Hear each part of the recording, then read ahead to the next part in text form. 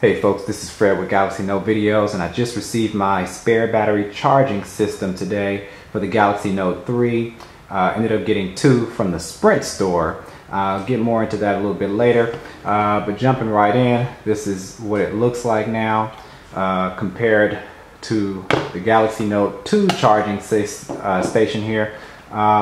They went from black to white, but I like the white. Plus it matches with my white Galaxy Note 3.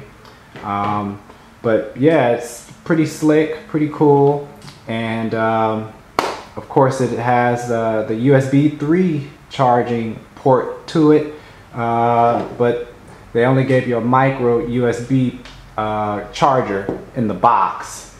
So but you know, that's cool. And a little bit different also, they give you a clear carrying case for it, if I can get it open. So that was cool, because before I used to lug around both my Galaxy Note 2 batteries in my pocket. So you know, I guess this protects the connectors. And it is of course a near field communication battery, which is built into the battery this year on the phone as opposed to the back door. So, as far as pricing goes, the Samsung website has it on their site for $39.99. I go to the Sprint store and they wanted 50 bucks for it. So I pull up the website and say, hey, Samsung has it for $39, and he not only price matched it, but he knocked an additional $2 off. So the camera can make it out here. Paid 81 bucks out of the door for both of these batteries.